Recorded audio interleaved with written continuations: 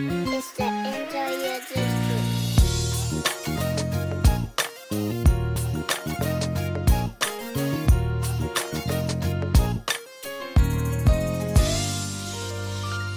Welcome to the Interlude with Drew. Hey, what's up, everybody? This is Andrew McCain. Welcome to another episode of the Interlude with Drew. Today, I have a very special guest. This is Kymberli Joye. You may have heard of her from The Voice, from her own recordings and her own releases. You may have seen her singing backup for Hairston, Childish Gambino. She is an amazing voice, an amazing gift, an amazing anointing, and an amazing person. Welcome, Kymberli Joye, to the show. How are you doing today? I'm doing good. Thanks for having me. Oh, absolutely. It's a pleasure. So the first question I've been asking everybody recently is, how was 2020 for you? Because we all know, we went through a pandemic and it was something nobody saw coming, and it kind of knocked a lot of us off, off our course and pulled the rug from under us. How was it for you? Yeah, so 2020 started out amazing. In January, I did a live recording. Yep. It was great. We had about 1,000 people there. We didn't see anything coming. Right. And then by mid to late February, early March, everything started shutting down. And at first I was scared. I admit I was afraid. Then as it went on, I just began to get anxious, and it was difficult. First of all, I do music and ministry full time. Yeah. And so I didn't have like a day job to fall back on. And, so I'm like, okay, well, if churches are shut down and venues are shut down, what am I going to do? Right. You know what I mean? And so it became very difficult. And there was a lot of prayer involved, a lot of meditating, a lot of sleepless nights. But we made it through. 2020 was rough. It was difficult financially, emotionally, mentally. Yeah. Being cooped up in the house, you can't really see anybody. Mm-hmm. Like, I realized I hadn't seen my grandmother in a year. Oh, wow. When I'm used to seeing her at least a couple times a month. Yeah. And so I hadn't seen her in at least a year because it just wasn't safe. I hadn't seen friends or family. I hadn't been able to go to church, doing the virtual church thing. That was definitely a pivot, if you will. But I learned a lot in 2020. It was a lot about relying on God. I learned that I had other skills, than just singing, like tech skills. I started doing engineering because I had to, recording engineering because I had to record sessions like for people's projects or for churches' virtual services on my own. In my house, in a little corner in my room where I have a mic and everything set up, got to work with a bunch of churches, like the Potter's House, and doing virtual choir stuff for them. Oh, nice. Doors that opened up during the pandemic, things that I would have never thought I did. I did a whole bunch of background vocals and features on records in my room. Wow, that's amazing. Things I learned during the pandemic. And so I was sustained, and so it was a pivot. It was a learning experience, but man, am I glad that we're coming out of it. It's not over, but we're coming out of it. Things are opening back up. This past weekend, I was just at an event and there were 2,000 people in that church singing and giving God praise. And I could have cried. It was beautiful. Right. I can imagine. Yeah. Wow. So you use the word pivot. I think that's like the perfect word to describe what we were forced to do. Unfortunately, not everybody was able to do it successfully, but like, how long did it take before you started thinking, okay, I need to do something, and you started to learn how to record yourself singing and stuff like that? And what program did you use? I'm just curious. Yeah. So it took me some time. I'll say it was a few months before I decided to make that switch, pivot, and like figure out what I could do from home, because I'm like, okay, I'm sitting here, I'm running through my savings, like, because we still got bills. It's a pandemic, but you still have bills. You stop that. And so it's like, all right, this is not gonna, be good. Like, what are we gonna do? And I was praying about it. And I had this equipment, like this recording equipment, for a while. I just didn't use it that much because, like, I learned engineering in college, but it just really wasn't the thing that I did. I was like, let me stick to singing. And so I saw it in the corner of my room, and the Holy Spirit just said, why don't you just set it up? And I'm like, well, I don't have to do anything right now. I Mm, usually just use it for songwriting. He's like, oh, just set it up and see what yeah. happens. I'm like, okay. And literally the day after I set up my little desk and my laptop and my microphone, I even like had some like soundproofing gear. And I was like, let me put this up.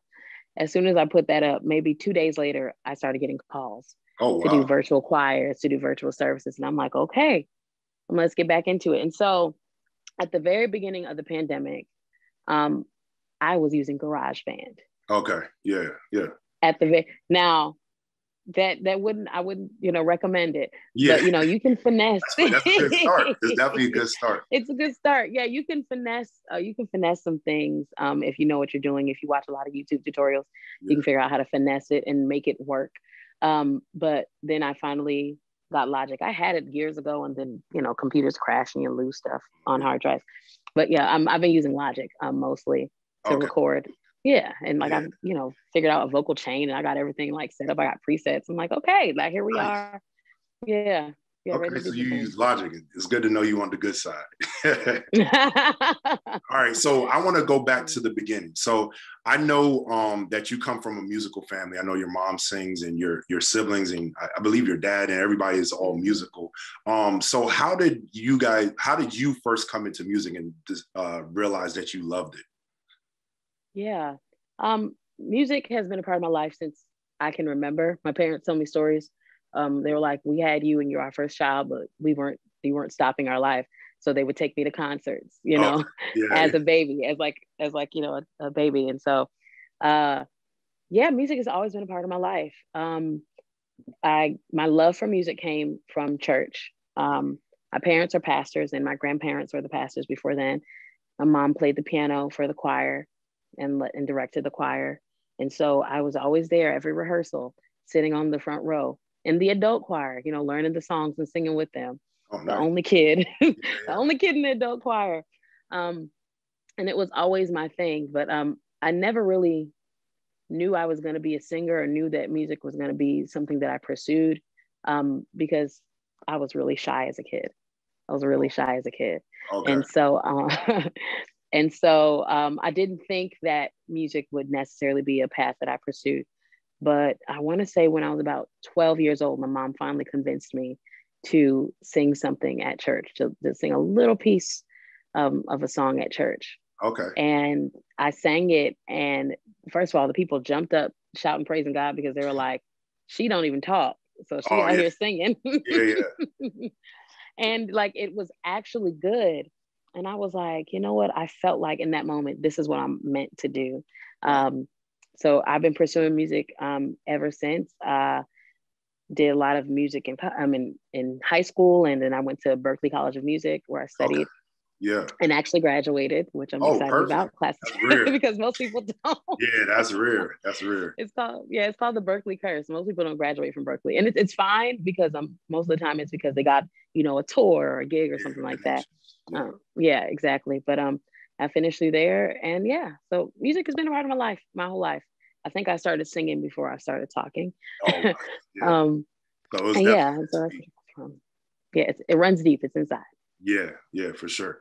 So you mentioned Berklee. So what was that experience like going to Berklee College? Because I'm sure you're around a lot of crazy talented people, and I'm sure it was like really rigorous going through, or was the experience different than that? No, it was actually like really, it was an amazing experience. I will say when I first got there, I was intimidated. Okay. Because, coming from Connecticut, small state, like, everybody who does music here, Right. And so like, you kind of know like where you stand as far as your talent or what have you. But then you go to a school where it's like people from all over the world, like who are the best at what they do. And Yeah. then you. Right. And so it was intimidating for a while. But I loved it. The connections I made, the things that I learned. I always say my creativity was really sparked from being at Berklee. It's hard not to be when everybody is in that space. It's just, like you feel it and it jumps onto you. Yeah. I loved my experience there. I studied music business and then I changed my major to professional music. So I have course studying like business law, and in marketing and then songwriting and like vocal things, like vocal performance. So I learned a lot. I learned how to be a background singer at Berkeley. Okay. So I took a couple clinics on background singing, and that's why I was able to do that.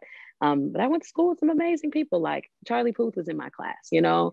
Oh, wow. Like, yeah. So like there was Will Gittins, he's popping off all over social media. He's an amazing musician. You know, we had classes together. And so like it's really cool to say I came from that musical community. Yeah. I could definitely imagine that. That's awesome. So you talked about your creativity being sparked while you were at Berkeley. So I wanted to ask, did you write songs before going there, or was that something, like you said, that was sparked while you were at Berkeley? Yeah. Before I would try to write songs. Like I had this little diary, as most girls do, most young girls do, when I was a teenager. And like every now and then it'd be like a couple song lyrics here or there. But it really didn't pop off until I got to Berkeley. I didn't fall in love with songwriting until then. Oh, okay. I just figured I like to sing, and here's like, you know, a little song that I wrote. They were terrible songs. Terrible. Terrible songs. So you didn't write Story of Grace back then? I would never sing. No. That was newer. No, but yeah, at Berkeley, yeah, the love for songwriting just really grew. And I was like, wow, this is something I want to do. Like seriously, you know, not just for me, even for other people.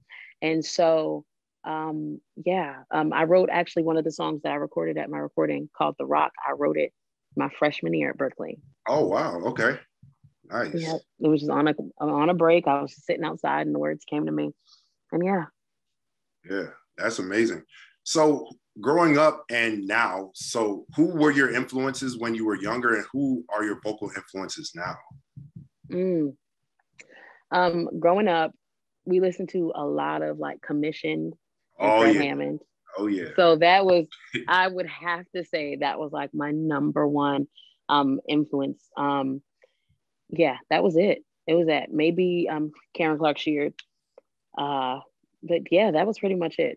Fred Hammond all day. I think that's still to this day, he's my favorite gospel artist. Me too. Like he just really is. Like that's just my number one. But now I get influences, you know, from everywhere. Like I love CeCe Winans. Oh yeah. I think she's one of my top vocal influences. Her, but you know, I also love Toni Braxton, and I also, you know, love like country artists, and you know, I listen to everything. I listen to salsa music. Celia Cruz is one of my influences. Like I pull and glean things from everywhere to kind of add to what I'm doing, because I think if you're not growing as a musician, you're not doing it right. Right. Yeah, that's, you know, you should always grow. Yeah, for sure. Now, you mentioned Fred Hammond being a huge influence in your life. You're sitting right in front of a piano. I remember you did an Instagram video singing and playing Mender of Broken Hearts. Now, I play keys. I know that song is not easy. So for you, because I've seen you plenty of times, like, yeah, I'm not really a keys player. For you to be singing, killing it while playing the piano, that was impressive. So how long have you been playing piano? A little bit here and there for most of my life. I'll say I started trying to seriously for about maybe 6 or 7 years now. Okay. I still maintain that I don't play. Okay. I still maintain that I don't play. I mean, I guess but like I'm a songwriter, you know, so I need some kind of, like, I do a little bit of piano. I try a little bit of acoustic guitar. I just don't keep my nails short long enough to do it all the time. Yeah. But yeah, I do that just for songwriting. And that song is one of my favorite songs, Mender of Broken Hearts. And it was Valentine's Day. And I was like, you know what? Let me see if I can figure it out. It took me forever. It took me days to figure it out. And it took me about 10 takes to get that video done all the way through. But yeah. I couldn't tell. It sounded smooth. So. Thank you. Kudos to you for that. I love that song so much. But that means a lot, man. You're killing, so I appreciate it. Oh, man, I appreciate that. So you are an artist, of course, but you also sing backgrounds. You talked about learning how to do that at Berkeley, what would you say is the difference in approach? Like, it's obvious that, of course, if you're the artist, you're the leader, but when you're about to sing backgrounds for someone, how different is your approach? Yeah, the approach is completely different. I'd even venture to say it's more difficult. Yeah, I've heard like that. kudos to all the professional background singers out there. It's not easy. You got to learn all your parts, and background vocal parts can be so intricate. Mm-hmm. Like things you don't even really hear. If you really Right. sit and listen to a record, tune out like the lead vocalist and listen to what the backgrounds are doing. Yeah. It's crazy. Oh my gosh, especially on a Brandy record, don't. Oh yeah. Yeah, that's totally different. It is. But yeah, there's so many intricacies. And then you have to do it with other people. Oh yeah. The blend is so important. Mm-hmm. The blend is so important. And then you need to make sure that not only your blend is together, but what you're doing complements the lead vocalist. You don't want to have this tone that's so far out and away from what they're doing. It needs to mesh. So like, yeah, background vocals are difficult. That's what I learned at Berkeley, that the blend and how to, really sing together and sing with each other. But I'll say that one of my biggest influences and the biggest teachers in the background vocal world was Denise Renee. Denise, Oh, okay. now she's called Stout. Yeah. She's so amazing. She's so amazing. But she was my biggest influence. She really took me under her wing. That's how I got the Childish Gambino call, and I learned so much from her. I mean, from tone to how to blend better, even like stage presence as a background vocalist. Right. Because it supports. One thing JJ Harrison says all the time, don't have me out here jumping around and y'all just standing still. Yeah. Like if you give me energy, it gives me energy to give to the people. Right. Yeah. So you mentioned two artists that I was just about to bring up, Childish Gambino and JJ Harrison. Let's start with Childish Gambino. So you toured with him. What was that experience like? Man, that was, I have to say, hands down, one of the best experiences I've had. Wow. Hands down. I loved working with Childish Gambino. I loved working with the team. They were so cool. They were so professional, but so cool. I found that like A-list artists are a lot of times so much nicer. I've heard that too. Than these up and comers, But no, I had an amazing time. I got to travel all over the country.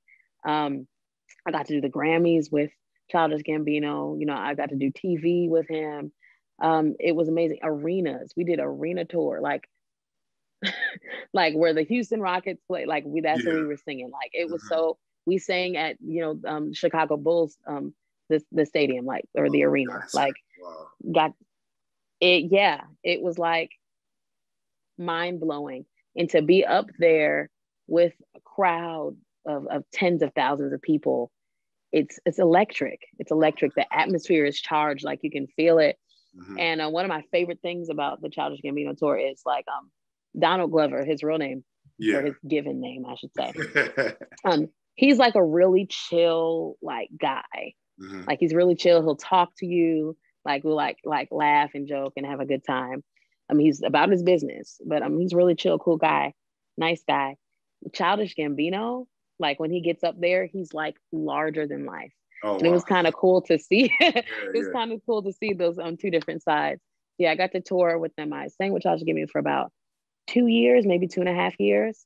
Okay. And it was really incredible. It was one of my favorite experiences. Yeah, ever.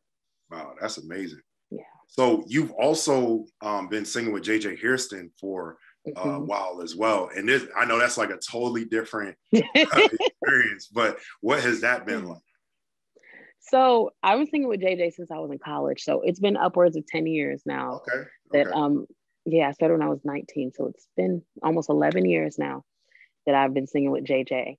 And I'm grateful to him because he gave me my first shot professionally. Okay. He did. I'd never done professional background vocals for anybody. Yeah. And JJ saw me at some event in Connecticut.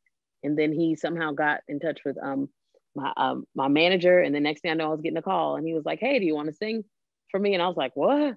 I was like, "Sure." I was starstruck. But it's been an amazing experience. I believe I was groomed so much there. I learned how to be a better worship leader.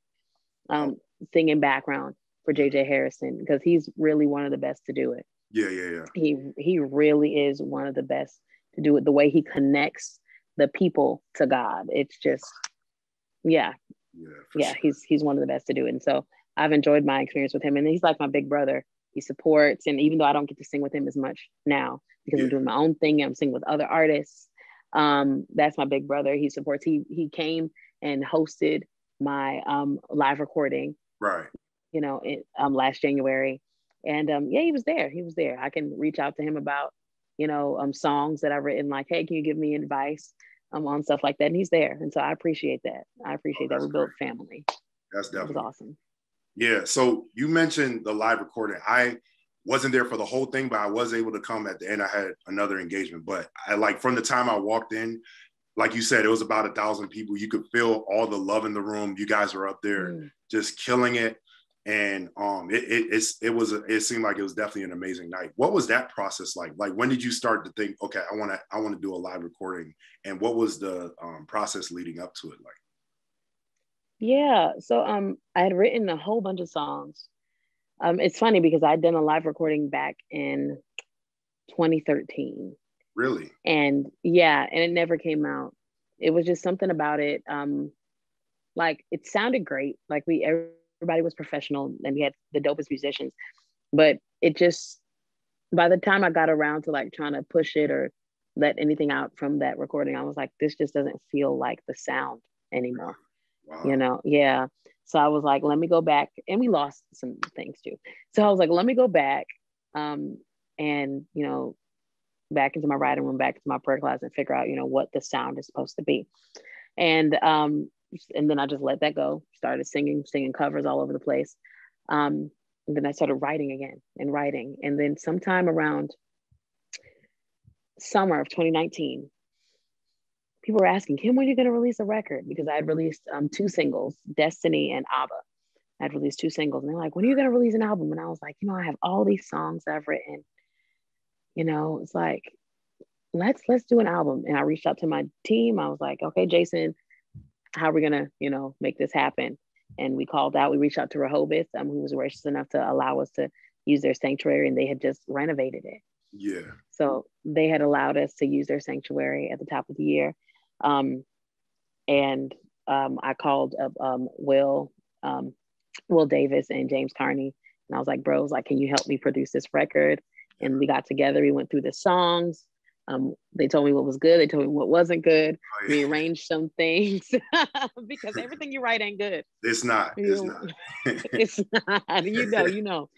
And so we got things together, and by the end of it, I was just blown away. I was like, wow, this is the sound. And so it took months and months of preparation. Pre-production, pre-recording. This is a pro tip. We had recorded the whole album before that night. I did hear that. We recorded the entire album live in a rehearsal, maybe earlier that morning. We recorded the whole thing. Wow. Yep. Just in case. Yeah. Something went terribly wrong. Yeah. So we did pre-production. We did pre-production. So we had all the aux stuff recorded. We had, what else did we have recorded? Background vocal stems recorded pre. So the background vocals didn't have to strain themselves during the recording, the live recording. Then we recorded everything the morning of. And then we did the live recording that night. Wow. And every take was amazing. And so we pretty much just put everything together. Wow. Yeah, we just pretty much put everything together. Yeah, post-production was not even a thing. We did overdubs on 1 song. Oh, okay. Wow. That's rare. Overdub on 1 song. Yeah, that's it. Wow. Yeah, so that's a tip. If you prepare. Yeah, prepare before. Yeah, I've been hearing that so often. Yeah, that's amazing. Mm-hmm. So I'm sure a lot of people are listening to what you just said, like I am, and thinking, wow, you sang and recorded the morning of your recording. But I know based on your experience and what you have great vocal stamina. You know how to use your voice. You know how to preserve your voice. For anyone listening, do you have any tips on how to like preserve your voice and like, because I think I've heard you say like you don't typically lose your voice much. So Yeah. I don't typically lose my voice much because I lost it one time for 2 months. I remember. And yeah, you remember that because I think I gave my testimony at an event that we were at together. Right. And it was the most terrifying thing. I had a vocal injury. I had a hemorrhage on one of my vocal cords. Oh, wow. And I went to a ENT, ear, nose, and throat doctor. And he was like, you're going to need to stop singing for at least 6 weeks and then we'll come back and assess. And I was terrified because I'm like, this is what I do. Yeah. Like I had literally like at the time I had just quit my day job. And I was like, this is what I do. Right. Perfect timing to lose your voice. I was like, this is what I do. How am I going to do it? And so it was scary. So when that healed up, I decided to learn how to sing correctly. And I went to Berkeley and I knew what was right, but I had to unlearn the bad habits that you learn on the road from just making it happen or just being in church. We get excited and we start screaming and, you know, do it. Yep. Yeah. You can't do it. So I would say like tips, stay hydrated. That's like the number one thing, especially on the road. It's so easy to be dehydrated. Stay hydrated, drink a lot of water. I try to do at least a half gallon a day, but a gallon a day is ideal. Stay hydrated. Because your body, when your body is healthy, your instrument is healthy. Right. Yeah. That's one thing about the voice. Like if you're sick, you sound crazy because it all has to do with your body, the wellness of your body. Warm up. And the bigger the voice you have, the more you need to warm up. Right. So like I was told, I went and took voice lessons again to relearn how to sing. Okay. Because I had lost a lot of it. And she told me, she's like, you need to warm up for your voice, you need to warm up at least 30 minutes before you sing. For 30 minutes, just doing vocal warm-ups, because there's so much going on when you have a bigger voice, when you have a louder voice. And I'll say, as Black people, as an African American, we tend to have boomier voices. We tend to have voices that project a little louder. And so that's a lot of power in a small space. Right. Yeah, that's true. And so we need to make sure we warm up not just your like voice, like doing vocal warm-ups, but like warm up your body. Do some jumping jacks, like go for like a jog. Like being active really helps warm up your voice as well. So take care of yourself and you'll be fine. And sleep. Yeah. Oh yeah. Gotta do that. Yeah, that's great. That's great advice. So a couple years ago, you had the opportunity to be on The Voice, and it was an incredible thing to see. We were all, I'm not from CT, but we that live in CT were all like so happy for you. So it was so great to see what you were doing, because not only were you on there and people, getting exposure for the great voice and talent that you have, but you were also being a light, like going on there singing gospel music, not just once, but like over and over and over again. And that's not something that you typically see. Can you talk about not only the experience, but like your thought process coming into it and what you aim to do? Yeah. So The Voice was something that I had never planned on doing. I'd seen the show. I loved watching the show, but I was like, I'm not a competitive person. Well, no, that's not true. I'm competitive, but like vocal competitions, and definitely not in front of people. Like if I have to lose in front of somebody, I'm very embarrassed. So I'm like, that's a lot of work. I'm like, I don't, I'm not into voice competitions. I like to watch them, but I never thought I would do one. But then a few years prior, my cousin had been on. My god sister, she had been on, and she told me maybe a couple years later, she's like, hey, The Voice reached out to me and they're looking for singers, so I sent them your information. And I said, why would you do that? I don't want to go on any show. She was like, well, if you see something, just you can decide what to do. And then 2 years went by, so I just let it go. And then one day I get an email, and it's from somebody from casting for The Voice, and they're like, hi, so we had your name in our files and we looked you up on Instagram and we like what you're doing. Would you be interested in auditioning for The Voice? By this time, they were late in the process. So they had already done their like worldwide or countrywide auditions. Okay. And they're open calls. And they're like, well, we're still short singers. We haven't found what we need. So if you would just send us in a couple of videos, then if you get through, you're coming to LA to do the show. Yeah. So I was on the road. I just got back from Jamaica, and then I was in Syracuse, New York, and I was in my hotel room, and I was like, okay, I was preparing for another recording, background vocals. Oh. And I was like, okay, in my hotel, let me record this. And I did, recorded a couple audition tapes, sent it in to them, and they loved it. And they're like, okay, you're coming to LA to do your blind audition. Wow. And from beginning to end, it was a lot. It was amazing. It was stressful. But it was a beautiful experience, and I'm glad I did it. I would never have the confidence I now have to be who I am. Yeah. Not just as a vocalist, but as a gospel artist, because I had to fight for that thing. Oh yeah.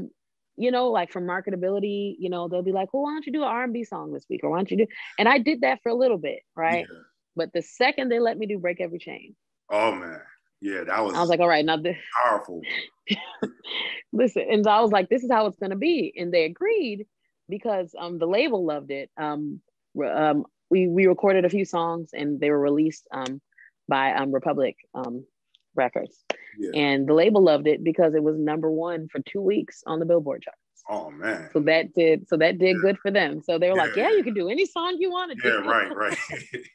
Wow, that's incredible.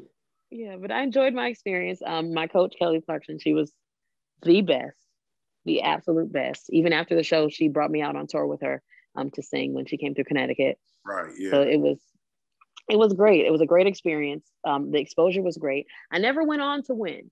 Mm-hmm. I went on for exposure. And then they said, if you make it to the live shows, you get custom mold in-ears. So I was like, okay, well then I just want to make it to the first one so I get my custom in-ears and I can be out. Like, I don't need to win.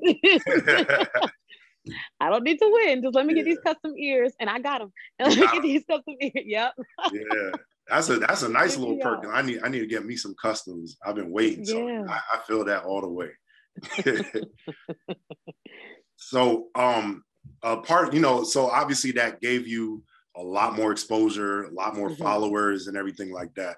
And a part of what you do on social media is like you do now, like uplifting quotes, Bible verses, different things to kind of encourage people. Like, did that start pre-pandemic, during the pandemic, or was that just something that you had always been doing off and on? Yeah, that had always been something I've been doing off and on. I'm kind of a preacher. I don't talk about it a lot. Oh yeah. I don't talk about it a lot. Yeah, I'm an ordained elder, but I just always, and I've always wanted to encourage people because we go through a lot. I went through a really dark time, and it'd have been really nice if I saw somebody being transparent and talking about, you know, how they're going through. Like, I'm not too saved to be like, yeah, there was a portion of my life where I was depressed, or there was a portion of my life where I experienced anxiety, you know? And so whatever uplifting thing I can give, whatever quote I can put up, I'll do that.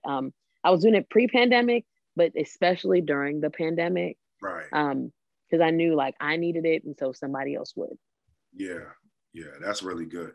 So speaking of being in a low place at a point in time, I remember you talking about how the album Free by Kier Shared really helped you out in like while you were going through a dark time.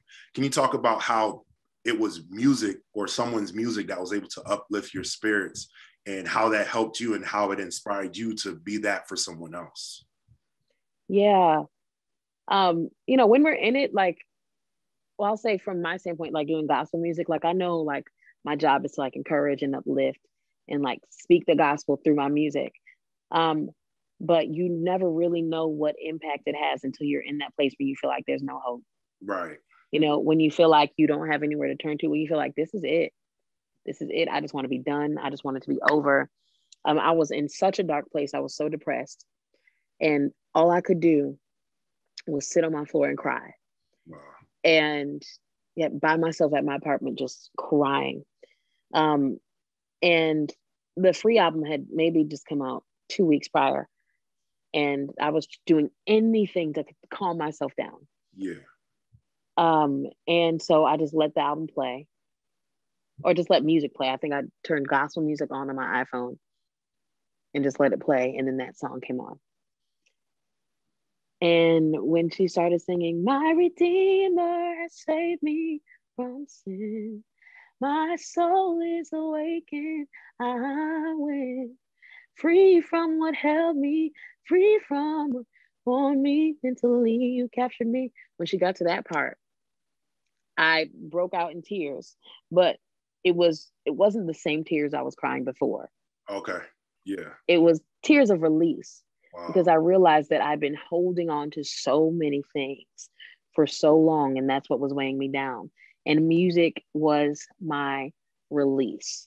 And even then, I began writing, and it brought me to a lighter place where I was able to have the courage to ask somebody for help. Wow.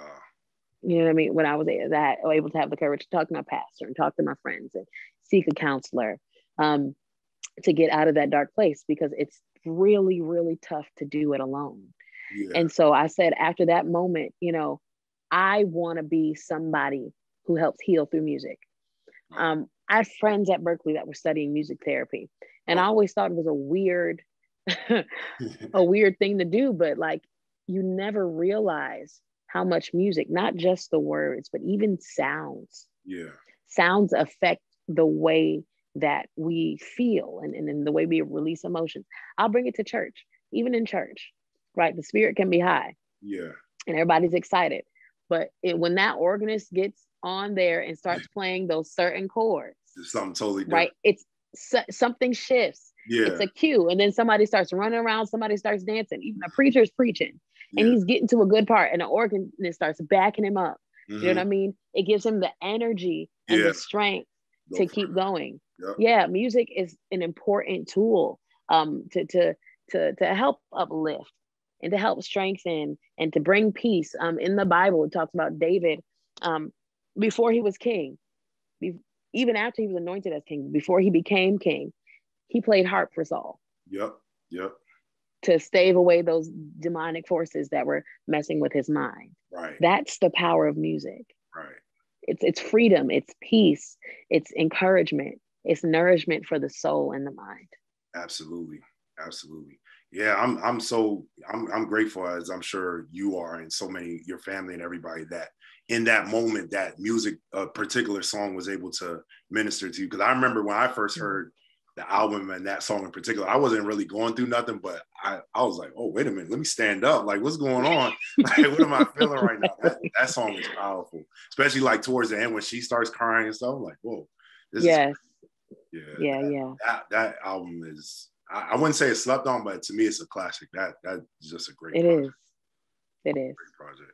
So what are some things about you that people wouldn't typically know? Like things you like to do, things that you have done, or just things about you? Yeah. Most people wouldn't think that I'm like a complete goofball. Like, I love to make jokes. I love to make people laugh. Somebody said it's because, like, when I speak, I'm careful with my words, and I try to, make sure what I'm saying is clear. But man, I like to have fun. I like to joke around. Also, I have this like a hobby of photography. I like to take pictures of things and people, and so I'll do that on the side, not professionally at all. So don't try to book me, because I'm not going to do a session. But yeah, I like photography, and I also do a little bit of graphic design. Again, don't try to book me. I'm not going to do it. But I like to do that. I have those kind of hobbies. I love to cook. Okay. I'm a baker. I might, if you follow my Instagram, every now and then you'll see me like baking some like banana bread or something like that. That's my favorite thing. Yeah, so that might be something that people don't know. Okay, that's awesome. So when you take your pictures for Instagram, do you have somebody do it, or do you like kind of set it up and take them that way? Sometimes I set them up and take them. Okay. Once in a while, I have a friend around that I can like direct to take the picture, but most of the time it's me setting it up. Okay. Setting it up and taking a picture. Because I was starting to wonder, I was like, does Kymberli have a personal photographer or something? Like, next level. These ain't no regular iPhone pics and stuff. That's dope. Yeah. Thank you. Yeah.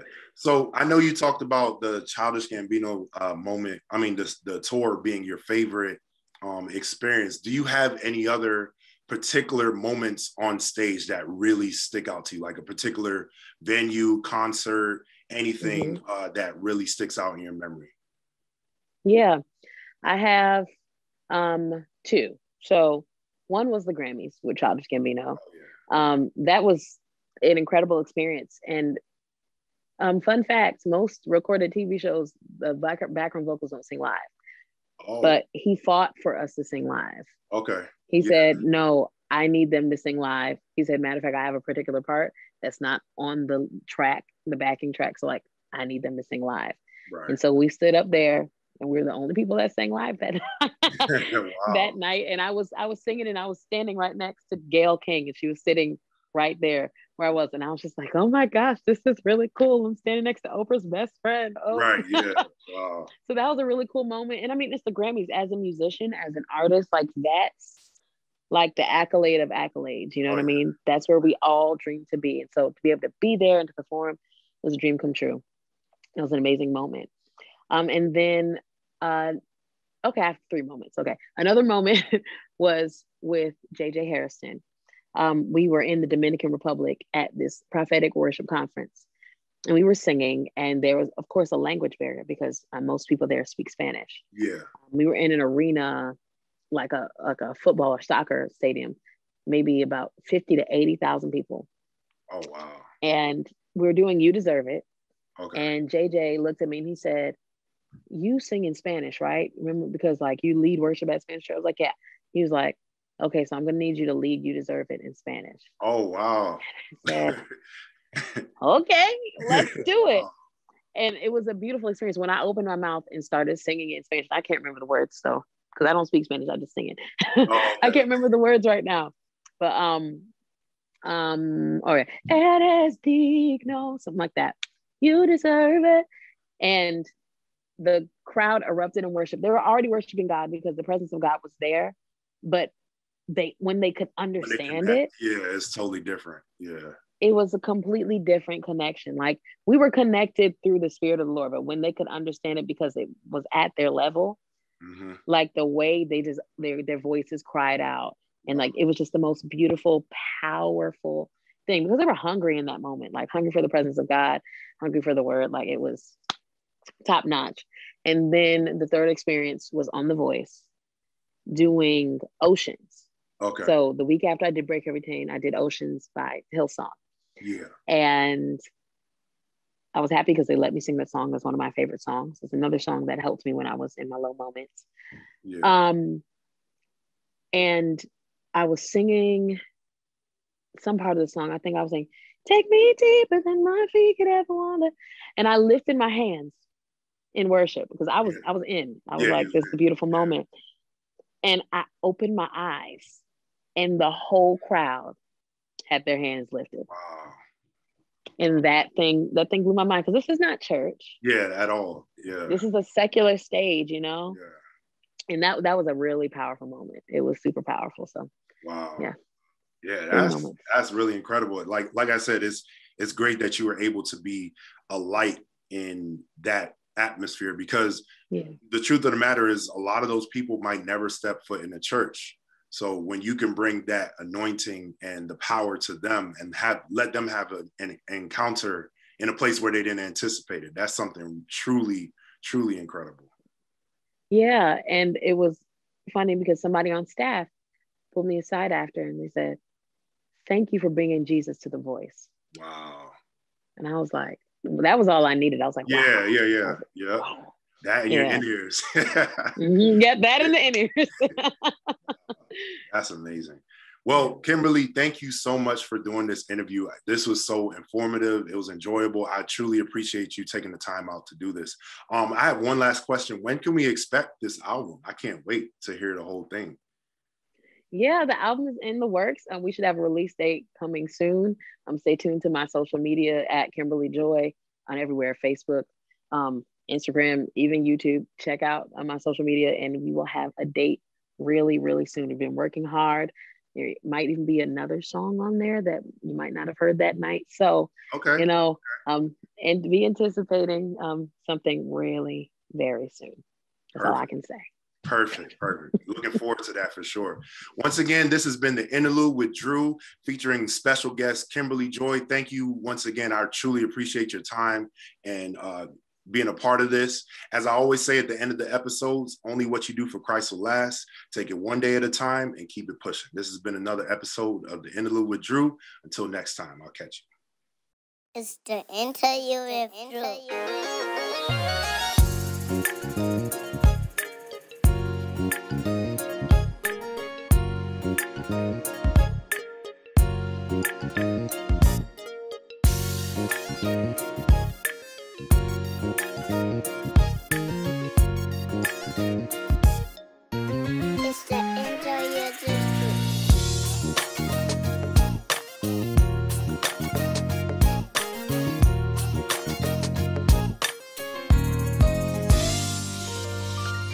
Welcome to the Interlude with Drew.